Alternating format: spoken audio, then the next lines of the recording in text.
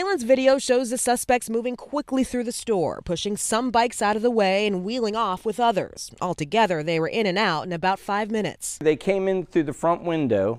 They had to move a lot of the stuff out of the way. They had to beat bars off the windows. The video is from Mike Johnston's shop, Ellicott City Motorsports, at 6:30 Saturday morning. According to police, the suspects are 3 16-year-olds and a 15-year-old.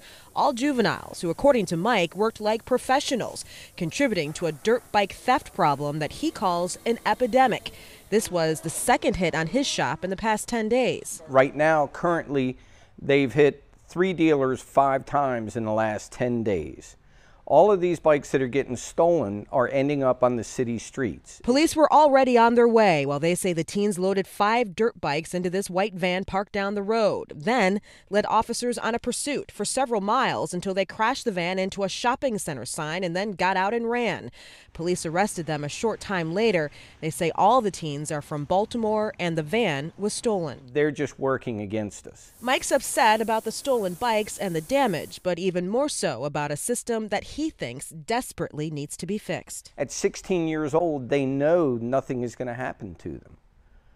You know, the system's broken and we need to change it. They shouldn't be allowed to do whatever they want because they're under 18 years old. Somebody's got to be responsible, either them or their parents. Police are not releasing the teenagers' names. They say they are investigating the possibility that they're responsible for other dirt bike thefts. Reporting in Howard County tonight, Kyrie, WBAL-TV 11 News.